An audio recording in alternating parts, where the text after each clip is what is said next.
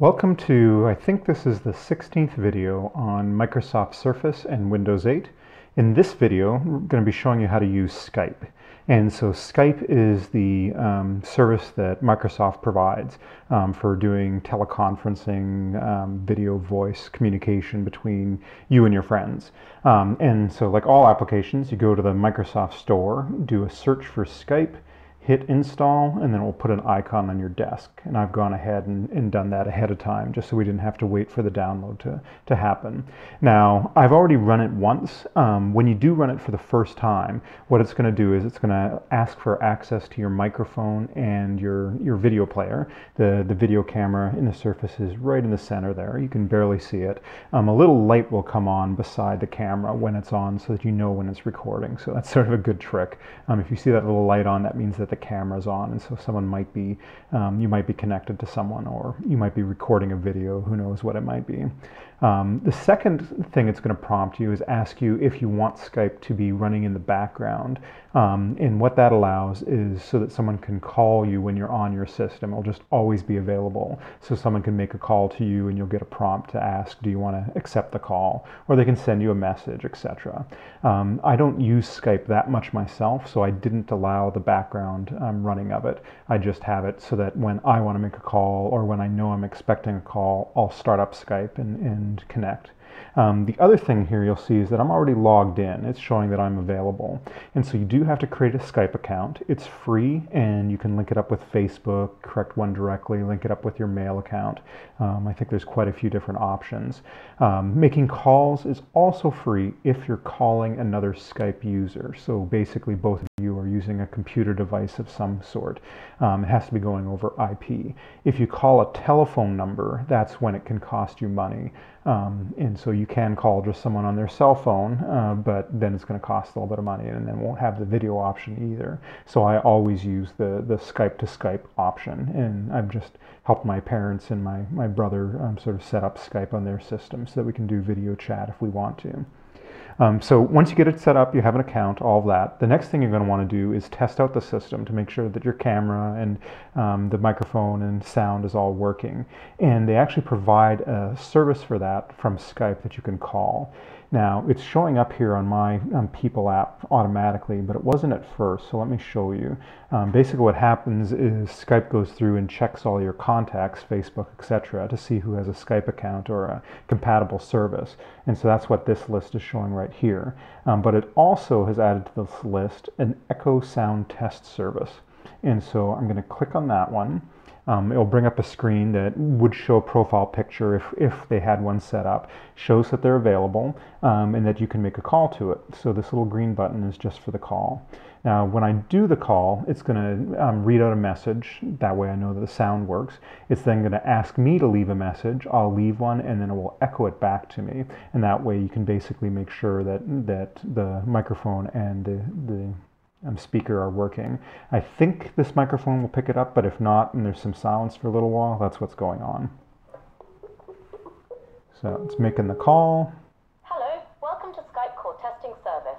After the beep, please record a message. Afterwards, your message will be played back to you. This is a test message from Surface Sherpa on Windows 8.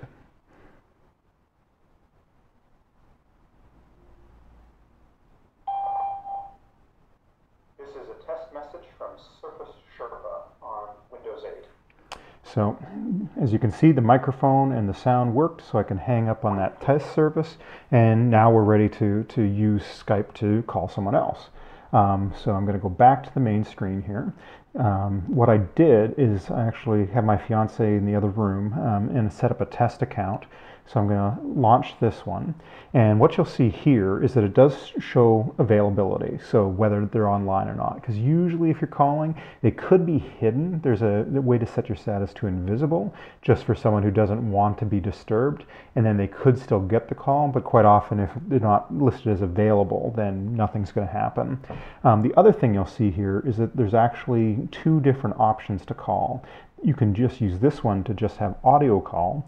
If you want to use the camera as well, you can hit the camera one. And I think you can actually change this in the middle of a call, but we want to do the whole thing here, so I'm going to hit the video call here. And you'll see that little light went on the laptop. It's making a call over to her computer, and hopefully she'll be picking up here. Okay, so she picked up, and as you can see, she didn't want to be on the camera, so we're going to have the Obama finger puppet instead. But let's just test the audio. Lisa, can you hear us? Hi, Surfer Surfa. Yep, so now you can sort of see that also in the bottom corner here, there's a picture of me, and so this is what she's seeing on her side, and then we can see whoever's on the other side of it, and also hear whatever they're up to. Now, on the regular desktop one, there's actually an option to minimize it, make a different size and shape and everything, but you can see here, all we can do is favorites, view profile, and remove the contact. If you touch the center of the screen here too, you can see here, you could turn off the camera, you can mute. Not actually sure what that option is. We'll try that one out another time. But the other option here is the little red hang up button. And so what we're going to do is we're going to hang up, and then Lisa will give us a call back, so you can see what it looks like when someone gives you a call. So I'm going to hit that button to hang us up. It will take us back to the main screen here. And then you can see incoming call. This actually shows up in different places sometimes. It might be up here or down here, but to accept the call, you just hit this little green button here. Now when it brings it up, we're seeing her camera, but you can see the camera is turned off on our side. And so what we want to do is we want to turn that back on so she can see us. And then the other thing, so the light goes on in the top, a little picture of us is in the bottom here, so that you can see that I'm the one talking and my video is coming through. And let's just check and make sure.